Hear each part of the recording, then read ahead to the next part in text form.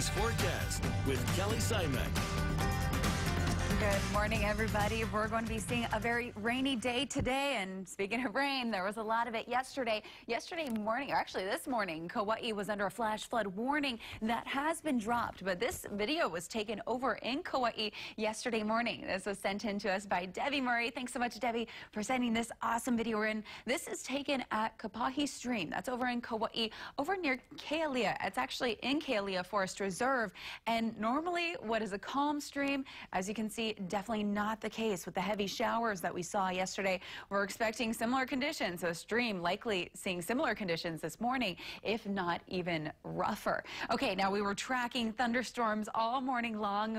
Mother Nature put on a really great show for us this morning. We are still seeing some thunderstorms firing offshore. What we're anticipating for today, partly to mostly cloudy skies once again, and with the instability that's in the atmosphere, we are expecting thunderstorms and heavy downpours to continue with us. Now, because of the threat of rainfall, we do currently have a flash flood watch in effect for the entire state. And again, that flash flood warning that was posted over Kauai has now been dropped.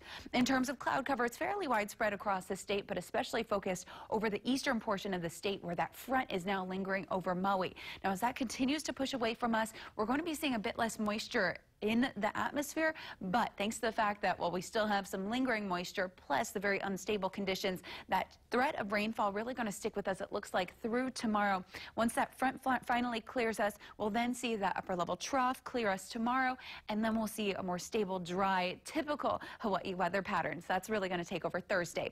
As for what we're seeing on land right now, rainfall amounts not too heavy or not too widespread, but again, that could change very quickly, so keep those umbrellas on hand for today. About a 50% chance of rain all day long, and a slight chance of thunderstorms continues with us through tomorrow, and then we start to clear up. Thursday, our trade winds are back, and it's expected to stick with us through the weekend. All right, that's looking at weather, and I'll send it on out to Surf News Network's Gary Cooley, who has everything you need to know about your surf today. Hey, good morning, JQ. Hey, Kelly. Hi. Well, the surf is down, but it's smooth. It's 2 to 4 on the North Shore and glassy. There's a slight north tilt, so it's cool and crisp with this north drift to the winds, and about 4 feet there. Out at Makaha, it's 1 to 2 plus. Southern shores are struggling for a 2-footer, but at least they're smooth. And we're looking at 2-footers at Diamond Head, occasional slightly bigger.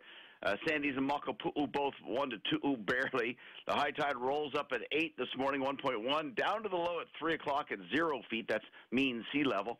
Winds are going to stay variable through tomorrow and small waves until Friday, where we get big ones, 8 to 12 plus. Could be warning levels Friday. We'll see.